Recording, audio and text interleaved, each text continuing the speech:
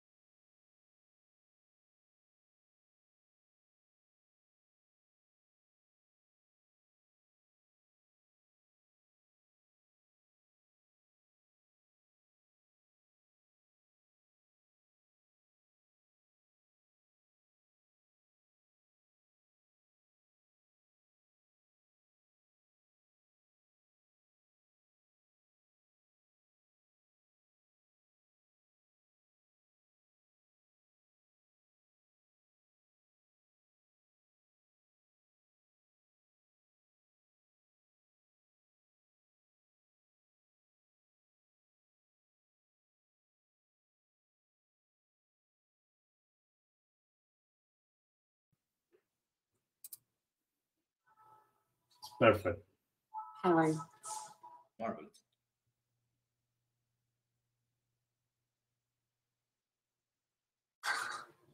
I don't know how to stop sharing. Does it? Okay.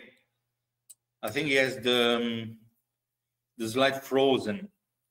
Oh, does it advance? Can you try to move on forward a little bit to see if? Okay, no, it works. Okay. It works. I just don't know how to turn off screen sharing for your introduction because I. Oh, there it is. Okay.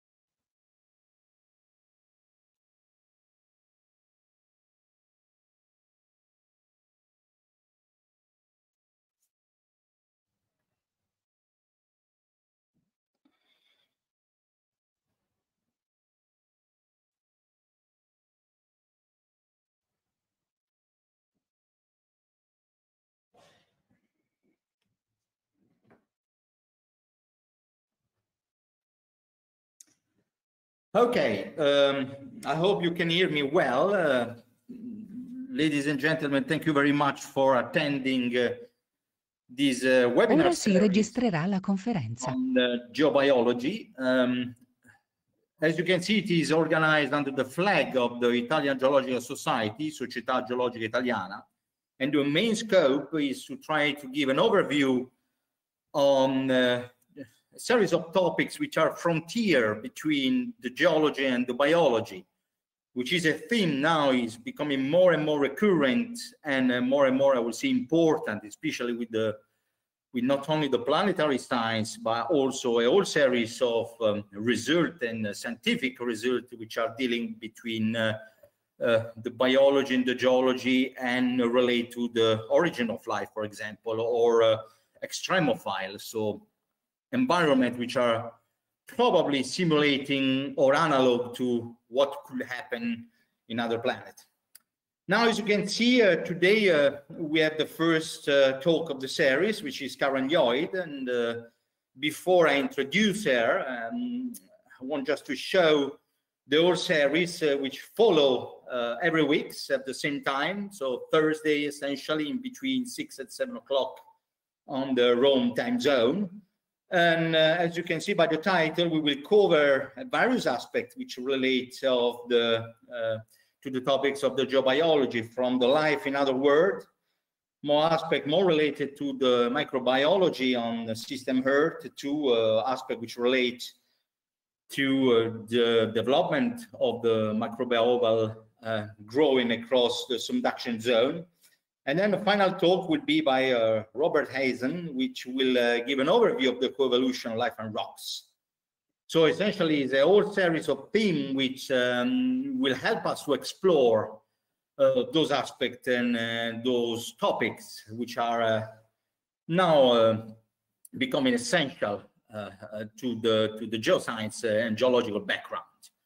Now, just before I start the talk, I introduce Karen Lloyd. I just want to give you more or less how it will work. It's essentially, the talk will be at around 40 minutes, after which we will have time for 20 minutes to interact and ask questions to Karen Lloyd. What will happen is that the person which today will be myself, and the next day will be my colleagues, which helped me to organize this session, which are Donato Giovannelli, Cavallazzi Barbari, and Parente Mariano. And one of those will essentially guide you across the question and give you access to the question after the talk. Okay, so I think it's time to introduce the speaker of today, which, as I say, is Karen Lloyd, which several of us had already the pleasure to appreciate across the series of famous TED Talks, and I guess she will therefore entertain us today with their fascinating topics, which is marine sediment, deep subsurface on the biosphere. And Karen, she's professor at the University of Tennessee at the Department of Microbiology. She has performed a long career across those topics, and I think she did an MSc and PhD on marine sciences at the University of North Carolina. Then she went back on the other side of Atlantic in Europe for a while in Denmark. And actually, she is on the frontier on the research of the topic which relates with all aspects of the sediment deep subsurface in that part of in our planet. So I think that's it. I give you the word, Karen. So I just disappear, and thank you very much for giving us the chance to hear what's happening in this part of the planet. Great, thanks. I'm clicking the screen share now, and it's not doing anything. So I don't know if you need to give me permission, or maybe, yeah, I don't seem to have the permission to screen share anymore. Okay. You can give it. Last to Fabio. It's grayed out. Please try to go out and re-enter again.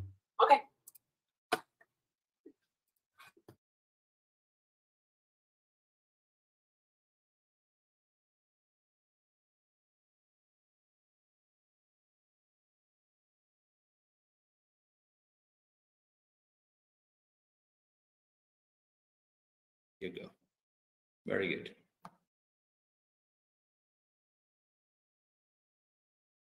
Okay, so I don't have, the screen is still grayed out. Oh, now it's got it. Okay.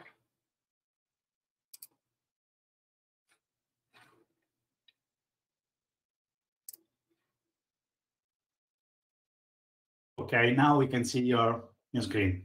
Okay, all right. And you can hear me okay? Okay. Yeah, okay. Thank you all for coming in to my talk. I'm going to talk about the mysterious deep subsurface biosphere and what might sustain one of the largest, slowest ecosystems on Earth. This is my favorite view of planet Earth. You can sort of play around with Google Earth and try to flip it around from the way we normally look at it and try to get a view that has no continents in it at all. And it's a good, I like to do this with Earth because it's a good reminder that really most of Earth is covered by oceans. That's the major part of Earth. And if you look at the mud, the muck underneath all of these world's oceans, and you add up the total number of microbial cells that are there, it's 10 to the 29 living microbial cells are buried in the seafloor. And I think that's a hard number to get our brain around, but just to put it in a setting, that's about a third of the total microbes on the planet. So if you want to study life on Earth, you actually need to be studying life that is inside Earth. And that's something that I think is often neglected. So the way that we get samples of life that's inside Earth is, one thing we do is we go out on a drill ship, such as the Joy Days Resolution shown here. And it has this large drill stack that allows you to put up big, long drill strings, send them through sometimes many hundreds of meters or 1,000 meters of seawater to the ocean floor, and then drill into the ocean floor. And so when you think about this, when you think about getting a sample, you want to look at some microbes, these individual bacteria and archaea that are living deep, many hundreds of meters below the seafloor, through many hundreds of meters of seawater, and you're dragging it up on this big rusty ship. Probably the first thing you should be thinking is, those things are going to be really contaminated with other types of microbes. So really, this is a major question that we have when we do this sort of research. How do you keep microbes from the surface from contaminating your samples with drill fluid? So we actually use seawater as the drill fluid. And we do this in two ways. One way is actually through the type of drilling that we do. So shown on the left here is an advanced piston core shoe. So this is the drill bit that we use to drill into the seafloor. This is the part that actually introduces seawater into things and contaminates things. But once you get that set up and you're drilled into the seafloor, then you can send down the advanced piston core, which is just a hollow tube of plastic. And you shove that down with one very powerful stroke detonated from the ship. And that shoots it about 9.5 meters in about 2.5 seconds. It's a very powerful move. But what it means is that you can go through sediment and core sediment without actually shooting contaminating seawater down the sides of it. So that's the first thing that we do, is we do advanced piston coring when we can. And the second thing we do, which is perhaps even more important, is that we put a tracer into the seawater. So when you're drilling, you add this perfluorocarbon tracer. And so what this does is that it volatilizes. Wherever it seeps into your core, you can then take a sample out, inject it into a gas chromatograph, and see if any of it seeped in. And so we take these samples from the outside, the middle, and the inner part across a cross-section of these core barrels. And we do it in each of the sections of this 9.5 meter core. So we have one hockey puck, one whole round core from each section of these long, almost 10 meter cores. And the data often are very good with advanced piston coring, where in the exterior, you will sometimes get a little bit of the tracer coming in and a little less halfway, but then in the center, you often get below detection limit tracer. So what this means is that in the middle of the core, we can sample these cores and they're uncontaminated by drilling fluid. And it means that we actually have the power to get true good samples from this very remote location. So now that we know that we can sample the deep subsea floor aseptically, what's down there? What do we find? So I'll show you what we find, not by telling you the names of the microbes. For this way, I'll just show you boxes to say what we found. So this is the location that I'm going to show you samples from, this was off the coast of Peru. It's along the Peru continental margin. This is the first sort of aseptic drilling expedition. And I got the chance to work on this when I started in my PhD program. And I'll show you the data with a bright blue box for a type, if the type of microbe that we retrieved is the same strain that some other microbiologist discovered, or if it's something really new that no one's ever cultured before, I'll show it in a white box like this. And we pulled we looked for the DNA of these microbes. So what we found with DNA sequences, each of these boxes represents a different group of microbes. We found that none of them were bright blue. None of them were similar to what somebody else had found before. In fact, a few of them were totally new, really strange, deep branches on the tree of life that we'd never seen before. So, I mean, this is a cool thing. You go and you drill a place that nobody's ever drilled aseptically before. You apply a new technique that nobody's ever applied to this place before, and you find a bunch of really novel stuff. Well, as microbiologists, the first thing, the very next step is obviously that you want to culture this and get them into pure culture and study them. So luckily there were people on board who were doing culturing work too. And I'll show you the results that they came up with. Every time they get one of these, I'll show you the new box underneath it in the next row down. And any new ones I'll pile up on the end here. So that's the results of culturing. Got nothing. We saw absolutely nothing that we got with the DNA sequences in the cultures. And furthermore, the cultures were kind of like what everybody else has gotten before. And it actually was done by 2 labs. So we had another lab that actually was using more sort of like a better anaerobic technique, I think. So that lab, I'll show their results next to it. They also got no overlap with what we found with the DNA sequences. So it really wasn't possible to use the standard methods to try to grow these things in culture. And that has led us to sort of term these new weird things microbial dark matter. So I've also, I wanted to know if you could count up this microbial dark matter and see, so this method that we did here was just to find them. We weren't very quantitative with it. I wanted to know, can you count them up and see how many of these new microbial dark matter microbes are there? And so we did this study where we took from public databases, we downloaded all the bacteria from all marine subsurface metagenomes that are present in public databases and counted them up. And we found that this tiny yellow slice here were the cultured ones. These are cultured genera. Everything else here is something that is either a novel genus to class or a novel phylum. And this is as close to quantitative as we can get right now. So it's really most of them. And that's the bacteria. And the archaea have the same sort of thing. There's very few of them have been brought into culture. But I also want to make the point that I don't want to imply that just because something has been grown in lab before that we know everything about it. So these little yellow wedges here are still something that we need to study out in nature. And there's still a lot of mysteries about even the cultured stuff.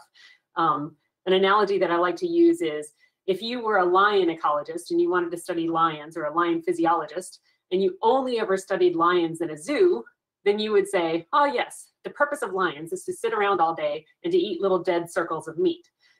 Actually, we know that they hunt, but you would never know about hunting because you hadn't studied them in the wild. So even for these known microbes, the cultured ones, I think it's really important to study them in the wild and see what they do there. So if you look at this whole ecosystem and you look at what's powering it, like what's the fuel that's feeding this system? It's often processes called sulfate reduction and methanogenesis, but some of my colleagues did a calculation and estimation of the total amount of power, so that's the rate at which energy is delivered across all the marine sediments worldwide. And this arrow points out the watts, or the power per cell, that are the lowest experimentally measured maintenance energy for a microbe in a laboratory. So maintenance energy is just barely enough energy to survive, not enough energy to divide. These microbes in the subsurface are 1 to 3 orders of magnitude less powered than even that. So really, it appears that by and large, this is a huge ecosystem and there's not enough power there to support even a single amount of cell division, which is pretty wild when you think about it. And what you would predict from this is that if there's not enough power to divide, then actually as time goes on, as sediments layer up, as they pile up and get buried lower and lower in depth, you should see fewer and fewer cells because all they can do is die. They're never going to grow their populations. And that's exactly what we see. Pretty much everywhere you go, this covers a lot of different oceans. And these are total cell counts with depth. Up here would be the seafloor, and then going deeper and deeper with the log distribution, we see a decrease in the number of cells with depth pretty much everywhere we go, which led my first graduate student to coin a term which I really, really like. He said, you know, this is not, we're not studying a biome, Karen. We're studying a diome because they're all dying. And it may make you say like, well, what's the point of studying it? This is, they're all gonna die. So what's the point? It's just permanent dormancy. But there is a point. Even though they're dying, they're not dead, and they are doing stuff down there. They are consuming organic matter. They're breathing respiratory substrates. This is just to illustrate one thing that they do. These are individual samples from all the world's oceans showing at which depth sulfate is depleted. So they pull down sulfate. And what this does is that this alters the redox state of marine sediments worldwide. So even something doing a very small thing and barely breathing in one tiny place, when multiplied across the globe, has a huge effect on global systems. And that's why we study them. So how do they do it? How do these bacteria and archaea persist without growing, yet alive state for thousands of years in marine sediments? And I know you probably know of old animals, you know, or old trees. There's the sequoias last for maybe 1,000 years or so. But individual cells within the sequoia don't last for thousands of years. They turn their cells over at a normal rate. This is individual cells that last for thousands of years. So how do they do it? This is kind of still open for debate, whether they're actually adapted to do this or whether this is just an accident. I mean, I've heard people say this, that, you know, it's not that they, you know, are good at being there. It's just that it just happens. They just don't die. And that's, you know, it's not an adaptation. So I would like to show you our evidence that there are actual adaptations to this long-term dormancy. So this comes from a project led by my first graduate student, Jordan. This is through IODP. This is this mission-specific platform through ECORD, the European International Ocean Drilling Program. And they sampled these 3 sites in around Scandinavia in the Baltic Sea. And they drilled into 8,000-year-old sediments. And I'm not going to go through all the whole study because it's a very complicated study. I'll just show you the highlights of what we found that we think are adaptations. So we looked for evidence of the activity of these populations using genomes, so that's all the genes that they have, metabolites, small chemicals that show that their metabolisms are functioning. We looked at their transcripts, so looking at RNA, which tells you what's about to get turned into proteins, and we did direct activity assays to show their functions directly. So we put all these data together and came up with a set of adaptations that we think they have. One is that we think they are repairing their DNA through NAD consumption mechanisms. NAD is a cofactor. If you've studied the Krebs cycle or the TCA cycle, you know that this is that redox electron carrier that either gets oxidized or reduced. But in their case, they're breaking it apart and destroying it. We found a bunch of evidence that they had active pathways for resupplying their NAD because they were pulling it out to repair their DNA. And this is something that we see across the different organisms that are there. We see that they are accumulating a lot of osmoprotectants. And these could be about regulating salt content inside the cell, but they could also be just something to sort of make them sluggish and slow down their total metabolism. These, one of them is trehalose, which if you add it to C. elegans, it actually increases the lifespan of the worm. So these are a potential way that they're dealing with not dying. And sort of most interestingly, I think, we found ecology. We found that different microbes seem to occupy different nutritional niches rather than everybody, because everybody's starving, right? So you should think, well, everything should be able to eat every type of carbon just in case they find a piece of food that can eat it. But instead, we found that some of them will eat one thing and others eat other things. And we think that maybe this is an adaptation to reduce competition, so they don't just actively kill each other. And then the sort of last thing we found is that this most abundant clade, which is an uncultured, there actually is one culture now, finally, but it's still a mostly uncultured phylum, consumes a chemical compound called allantoin, which is an enriched degradation product of DNA. And possibly the strangest thing was when we looked at the expression of transcripts from this organism, the second most highly produced enzyme, as far as we could see, was an enzyme for an exporter for amino acids. So this is a place where there's not enough energy to grow, and the second most highly transcribed protein that this organism has is a sharing protein. So it gives amino acids out to other organisms. So it seems that's an inference. It may not actually be doing that, but it appears that they seem to be doing centrifuges and helping each other.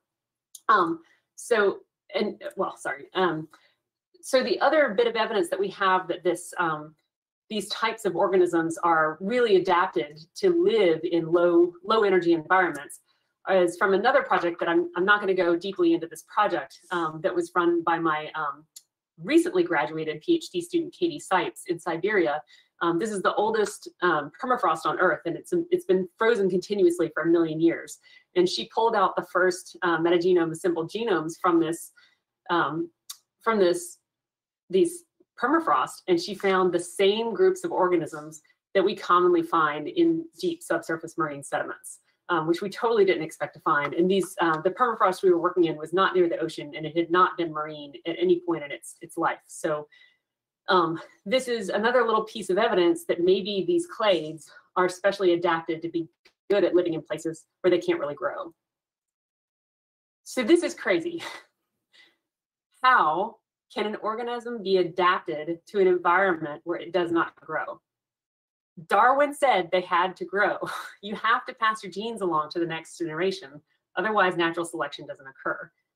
It is bonkers. It's ridiculous to suggest that you can be adapted to not grow. So what we need to do is we need to find where, literally on Earth, what kind of environments do we find these microbes actually growing? Because they're not growing in this big place where we're studying them. So where is the place that they get to pass their genes along and do natural selection? And our first guess should be seawater, because marine sediments are formed by stuff raining down from seawater and piling up on itself. So that's our first guess. But if we look at the composition of microbes in seawater over here and compare them to the composition of microbes in sediments and put them in an ordination plot where things that are closer together are more similarly related, things that are farther apart are more distantly related, we find that there's very little overlap in the types of microbes that we find in these two places. We would have a very different situation if all of the microbes in the mud were just a subset of what was up in the seawater. We'd have a different sort of way of looking at things. But actually what we find in the mud is that totally different than what's up in the seawater. So that's dead. So another possibility is that they grow cryptically in deep subsurface sediments.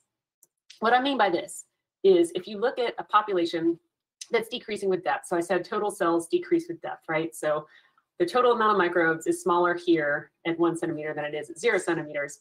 And if all of the different groups, like the red group here, is decreasing by some proportion of their total size, every clade is decreasing in abundance as you go down. But another possibility is, even though the total number of cells has decreased in the same way here, it could be that the decrease is huge in the gray group, but there's actually an increase in the red group. So this is what I mean by a cryptic increase.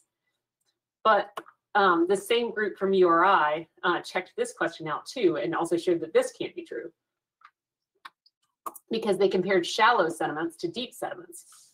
And what they found was that only the organisms that are abundant in deep sediments are the ones that were abundant in shallow sediments. So it's not that you get a blossoming of a new population. It's still just like a die-off of some percentage of the total population size that you have.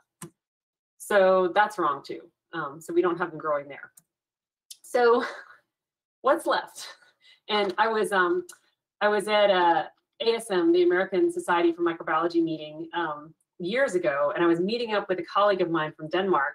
I had moved back to the States, and I was having dinner with him, and I said, where do they grow? I just don't understand how you can have a whole population of things that doesn't grow anywhere. And he said, this is Andy Schramm, who I was meeting with. He said, I know where they grow. They grow in the upper 10 centimeters of sediments. And I thought, this is crazy.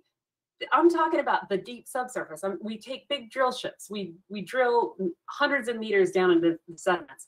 They can't just grow, this far down. But he said, yes, but think about it. That's the best place for them to eat because that's the freshest food and that's the best chance they'll ever have at growing. So I think that's where they grow. And then very quickly they stop growing and then they just wait the whole rest of the time. And I thought, that's crazy, but it is a testable hypothesis and I can test it. So I worked with, this is my summer crew, this is my whole lab for a summer, I think in 2017. And one of them, so my recently graduated PhD student, Richard Kevorkian, came up with a method to quantify microbes in marine sediments. Quantifying total numbers of microbes is relatively easy, but quantifying different types of microbes in sediments is very hard. And that's just because of the methods that we use to detect them involve a lot of amplification and things that mess up our ability to actually count them accurately. So what he and I came up with is if you want to get at the absolute abundance for the red clade, for the red type of microbes at say 0 centimeters depth, you can do your total cell count. We can measure this. You can also get the fraction of the DNA sequences that you get out of this organism. We can get this. But then you have to multiply it by this unknown X factor of how much bias did you have when you were pulling out the DNA and amplifying it. And then you get to the real amount, which in this case would be 2. But you can't actually figure out what this number is because you don't know what this DNA extraction bias number is. But what we can do is we can measure it in the next layer down, where here you have a different cell count and you have a different percentage of the sequences, but this extraction bias is actually pretty similar to what it was before. So in this case, and then you can get this total amount, or theoretically you would be able to get this total amount. So in this case, what we want to know is the total amount that we get out. But when we have a situation where we have two equations that have an unknown that we can't measure, but it's the same unknown in both those equations, we can divide one by the other and the value that's the same blanks out to 1. So this, we can't use this to determine that there are 2 cells at 0 centimeters, but we can use it to determine that there was a 2-fold increase with depth. So it allows us, by putting them in ratios, we can talk about fold increases in a quantitative way without knowing how biased we are, without ever having to measure that value. But we make the assumption that value does not change much over depth. So we decided to test this by going to one of my favorite study sites in North Carolina. This is close to where I grew up in the White Oak River estuary. And so we took cores that look like this, and we sampled them in 1 centimeter intervals to see if we could see increases over the upper 10 centimeters. So we applied that equation that I just showed you, and I will show you the data that resulted from this in this way. This is a pretty weird plot, so I want to orient you to it before I give you the data. This is not an ordination plot, even though it looks like it. This is the data from one of the cores on the x-axis, and then replicate data from a different core on the y-axis. The positive numbers are doubling times of the cells that increased with depth. The negative numbers are the half-lives of cells that decreased with depth. And since I'm comparing 2 cores here, and I'm doing something that is really new, we don't really know if it works well. So I have to basically be wary of it at all times. So if this method is any good at all, then the core should agree about the same type of microbe. It should grow in this core and it should grow in that core, and it should show up in this quadrant. Or it should die in this core and die in that core and show in this quadrant. Any data that shows up in this quadrant and that quadrant is bad data. It means that our method is kind of crappy. So the first time I plotted this, I just threw the data into this plot to see, okay, how messy is it going to be? I was shocked. It falls beautifully into matching net growth and matching net depth. There's almost nothing that shows up in the wrong places. So actually, we got really good agreement out of these 2 cores. And so the next thing I want you to see about this is that some of these types of microbes I have very bright colors for, very vibrant colors, and others have these pastel colors. I chose pastel colors for soil microbes, aerobic surface microbes, and I chose bright colors for the types of microbes that we tend to find in the deep subsurface. These are ones like we got in Peru margin. And what you'll see is that the vibrant things tend to be on the side of net growth, and the pastel light colored things tend to be on the side of net death. So what this is suggesting is that we're actually catching growth, like population increases in deep subsurface types of microbes, while the surface world is dying off. And we also looked at how closely related they were to a cultured organism. Things that were pretty well cultured get an X, things that are totally novel phyla get a dot, and you can see most of the dots are growing and most of the X's are dying off. And the last sort of gut check we did on this, where things fall in this plot, is that we took all the ones with X's and said, well, can they use air? Are they oxygen? Do they use oxygen? Are they aerobes or are they not? And we found that of the ones that are aerobes, the only aerobes that we found are the ones that were dying. We didn't find any aerobes in the growing ones. So that's good evidence because there's no oxygen there. They shouldn't be growing. But this is one way of measuring it. This is this new method, and like I said, we're very wary of it. So we also did some quantitative PCR to back it up, which is a totally different way of measuring this fold changes. And quantitative PCR is a little slower throughput. You can only do it for a few clades, but for the ones that we were able to get data from, we got very nicely matching turnover times. About 10 years for this one group, Bathyarchaeota, and 4 to 5 years for MBGD. Again, didn't totally trust this method, so we did it another way. We actually took sediments and let them sit on the lab bench for 2 years, and then to see if we could see the turnover happen in real time and not depend on, because we had to make an assumption about sedimentation rates to get, for the fold increases with depth, to turn that into fold increases over time. And here we too found a good agreement between our 2 incubations, and we found that some of them were growing and some were dying, and we found that the doubling times and half-lives were still in the year ranges, so these very, very slow. And I don't think I really made a point of that with the last work, but something doubling over a year or 10 years means that it's way too slow to ever grow on a lab bench. That's just incredibly slow. And so some of these, obviously this didn't go out as long as the white oak, as the sedimentary ones did, just because we only let them sit for 2 years and we couldn't measure changes that were smaller than that.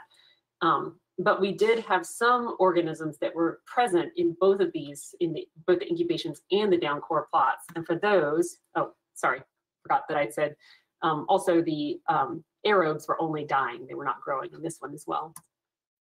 So now if we compare the turnover times that we see in the incubations, we find that actually they're not too bad. 10 years in the natural sediment, 6 years in the incubations. They're pretty different for this group, but they're still growing. And they're actually surprisingly similar in the 2 experiments for MBGD and these other ones. So this all led up to us believing that we actually could see growth. So we have the types of bacteria and archaea that are commonly found in deep marine sediments actually increase in actual population, not just relative abundances, and they're not just replacing their broken bits in the upper few centimeters. So that's where they grow. So if that's the growth zone in the upper 10 centimeters, how does being able to grow in the upper 10 centimeters of sediment allow you to be adapted to long-term survival in over thousands of years of burial? And so here's the sort of model that I'm proposing. If we have this where there's water up at top in blue and the gray is sediments, we've got the shallow zone of growth that you get to pass through that. And at that point, you pass your genes along and you can do natural selection if you're more fit. Anything that gets buried below this growth zone and happens to have an adaptation that allows it to persist and have a higher population size, anything that returns it to the surface and allows it to go to the growth through the growth zone again will have a better chance of passing those genes along to the next generation, and then they will have adaptations. So yeah, so anything that can survive better deeper down can do better when it comes back up. The question is, how do things come back up? Well, a big storm can resuspend sometimes a half a meter of sediment. So that's actually a pretty good resuspension. So that all gets kicked up into the seawater and settles back down again. But if you imagine it happening over even longer time scales, slumps and movements and turbidite flows and slope failures could all bring up something that's buried even 100 meters down to actually be pulled back up to the surface again.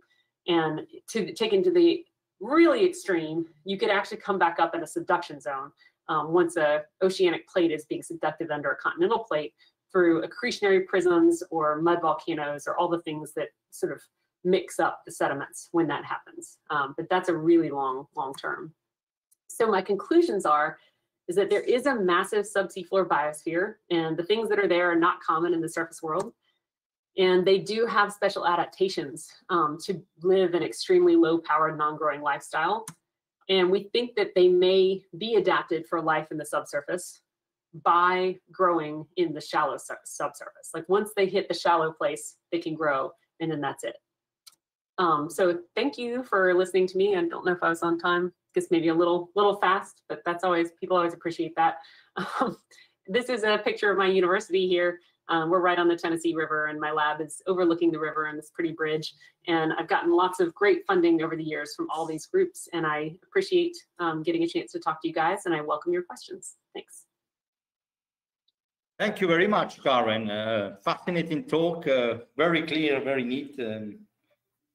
Before I move to the questions, I just want to remind the people that we have a YouTube record in there. So anyone want to rewatch the presentation at his perusal, he can use the YouTube channel where say hello to the people that have been watching from there.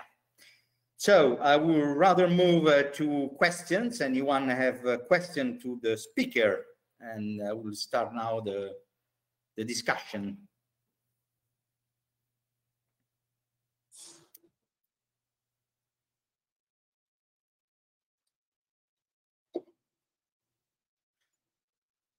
Before people start to ask questions, Karen, I have to say I'm very ignorant on these topics, but till a certain part of the talk, I was thinking that some of the microbial fauna were kind of zombie.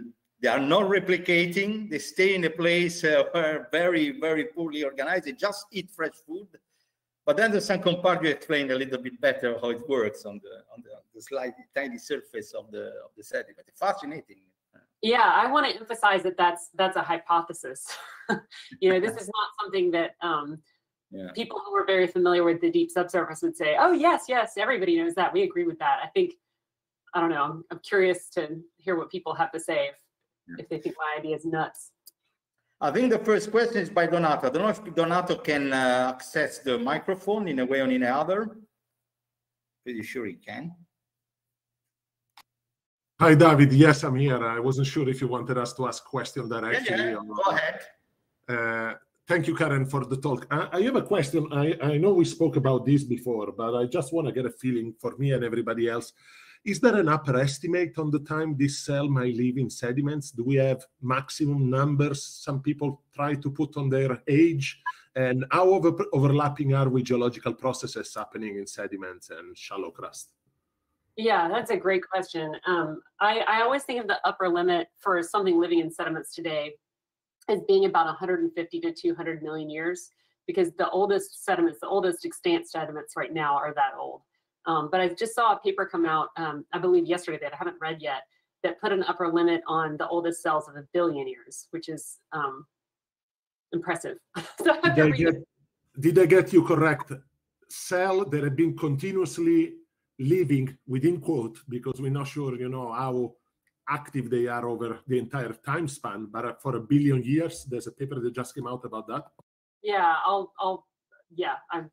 well, I don't know. I can maybe find it when somebody's asking the next question or something. But now that I say that, I think that's what they concluded. But I haven't read the paper, so I shouldn't say. Probably should not have said that. But definitely, the upper limit is at least 150 million years, because even 150 million years is incredible. Thank you. That's already incredible for a single cell to just survive. And in that way, they're kind of like living fossils. People use that term for lineages that branched off very early, like a crocodile or something like that, a living fossil. But that's not really a living fossil is something that was there, that was born in the Cretaceous and is still alive today. So that's actually how we could study them. Okay. Thank you, Karen. Other questions? Please don't be shy.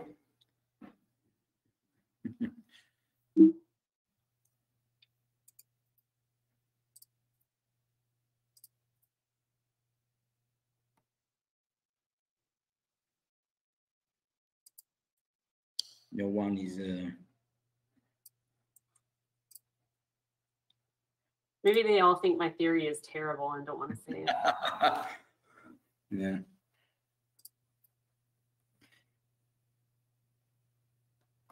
Interesting. Yeah.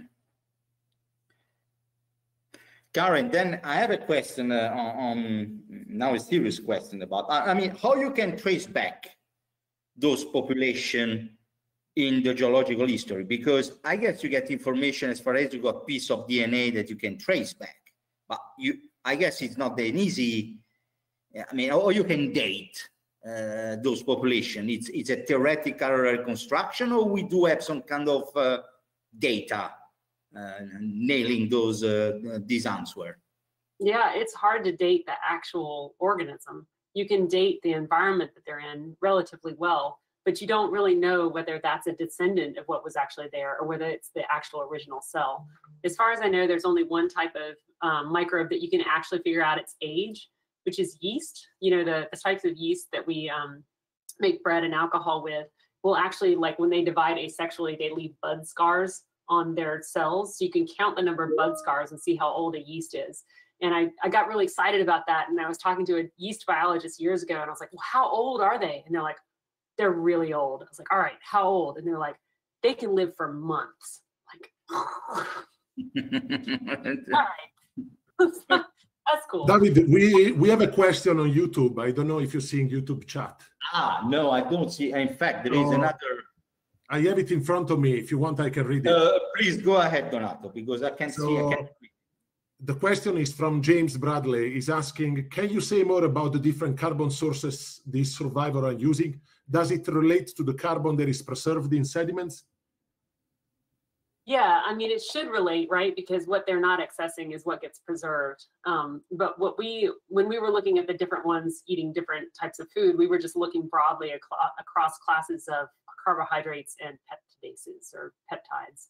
So I don't know how specific they get I don't know how specific their extracellular enzymes are for specific substrates. Some of them tend to be fairly promiscuous. They can get lots of different substrates, but they're at least sort of limited to the basic classes that we can see. But I think that's a great question. I think that there's a whole lot we don't know about their preferences for organic matter setting what gets buried and, you know, what sticks around.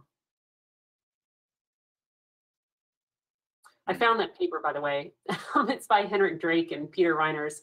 But what they did was they showed that the longest continuously habitable spaces on Earth were 1 billion years. So that's a theoretical limit on how long a cell could live, would be 1 billion years, because everything over a longer time scale, there's no habitat that was stable enough throughout that time.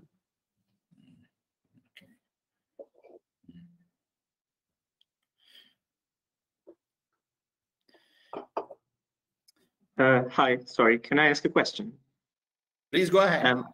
I was wondering, since so first of all, great talk, thank you. And everything you spoke about is very recent and very new. And I was wondering if you could expand on how you think we could advance this field and what is next for this field of research. Yeah, I'm not sure what comes next for testing this hypothesis. But what I thought of doing is to try to make models from a microbial perspective of particles and look at the probability of a particle getting moved back up at different depth layers in different places in the ocean. So sort of look at like propensity, like what are your, over what timescales are you likely to be pushed back to the surface at which depths in which places? And that sort of modeling from the perspective of a sediment particle is not how people normally model sediment transport in marine sediments. And so I don't know. I think that's something that I think about a lot. I'm not quite sure how to do that. Do you have ideas for the next steps going forward? Well, personally, no, but that's why I asked. I was very interested since these are new methods, and even for students, it's not something you hear about often and something you don't think about very often. So I was curious. Well, I think the other thing that going forward we really need to focus on is looking at these adaptations. You know, anytime we find a new type of environment that life can be in, we make big discoveries.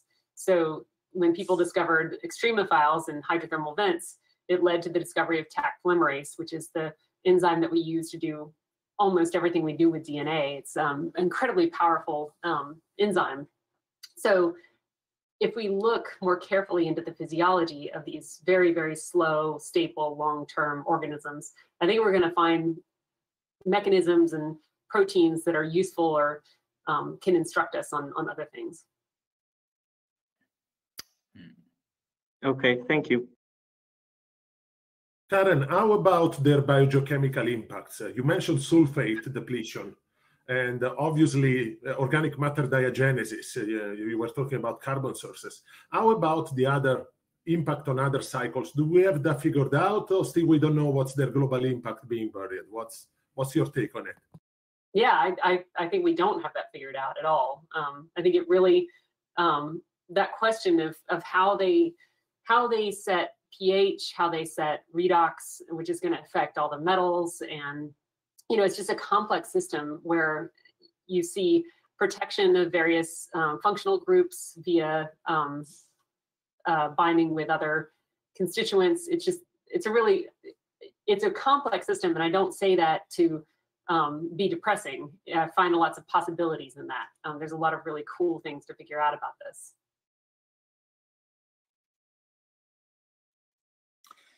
Karen, there are another couple of questions which Fabio had posted on the chat, so I'm reading them.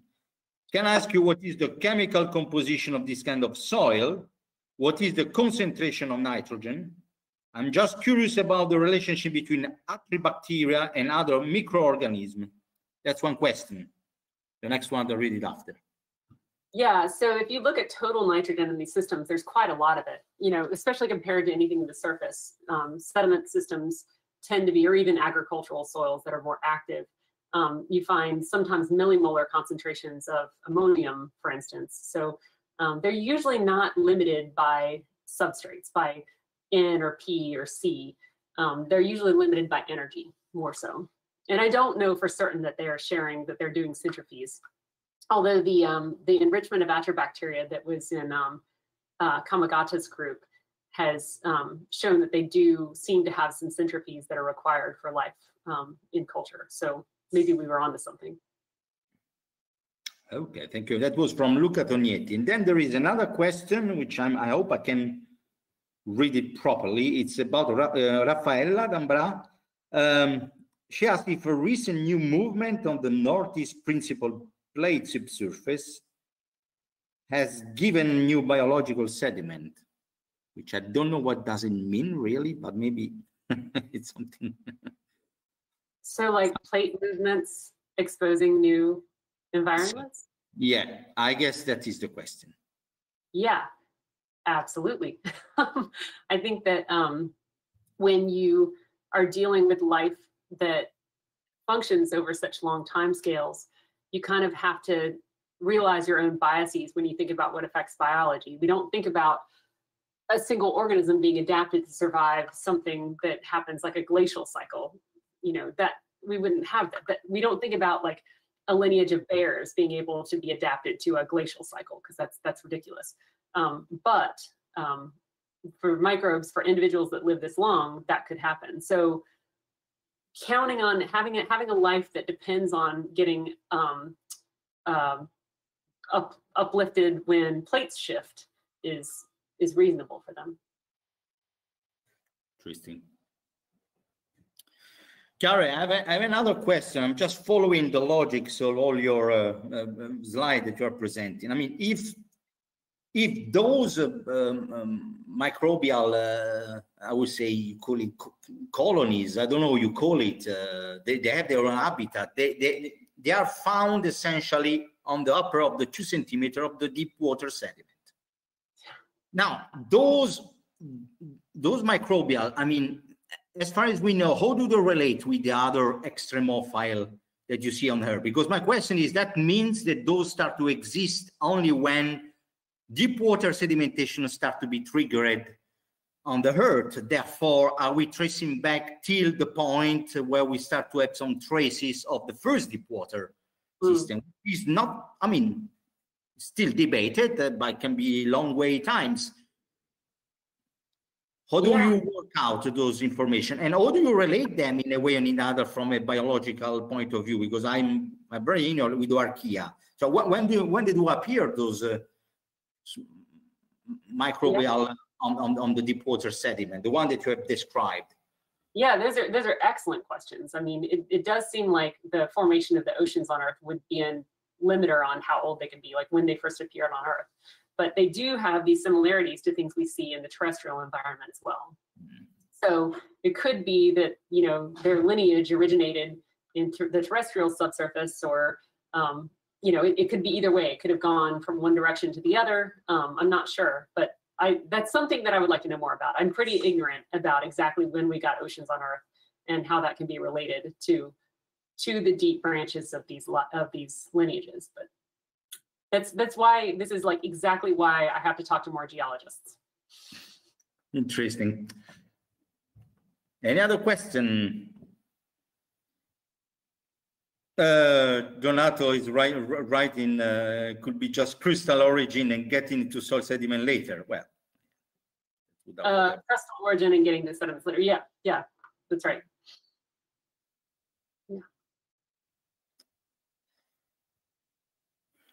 Some chance to ask question to Karen. We won't see her that often. Yeah.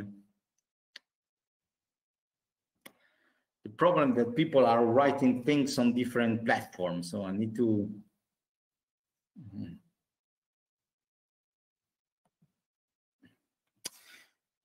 If there aren't any question, I'm obliged to conclude this fascinating talk, I have to say. And I have to thank you very much, Karen, for the time, for having offered this talk. From my side, it's something that is forcing me to rethink science, natural science in different way. It's been a little bit the motivation to organized with Donato, with Barbara Cavalazzi, which is there, and Mariano, those series of talks. I thank you very much for your talk. I hope one day we will manage to organize a similar talk in this part of the planet face to face, and have a proper dinner and in the Napoli side. And at the moment, thank you very much, and thank you for the great talk. Thank you so much for having me. Bye. Before we all leave, I just introduce you to the next talk next week, which will be Ariel Ambar. And I think she will be, or Mariano Donato introducing him, and is again back looking for life in other world, a biochemical perspective. So we continue along this kind of philosophical approach in this direction. Thank you very much. I appreciate for your attending this talk, and I wish you a nice, pleasant evening. Thank you very much again. Bye.